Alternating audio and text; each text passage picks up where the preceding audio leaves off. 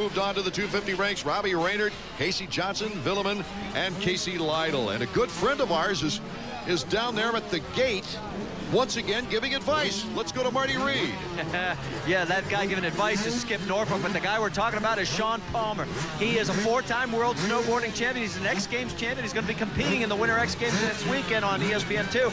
And listen to this. He had a bet with Mitch Payton, who is the head man at Pro Circuit Racing. He said, hey, Mitch, if I make the main event, you got to give me semi-trailer support for the rest of the season. Guess what, guys? He made the main event. Mitch Payton says, you got the support. We take a look at the Suzuki starting grid. Michael Brandes, very impressive. Who will get the whole shot money?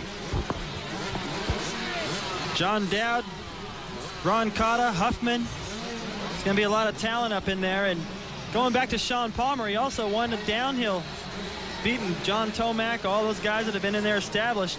This guy is the jack of all trades tonight. David Pingree also at the gate.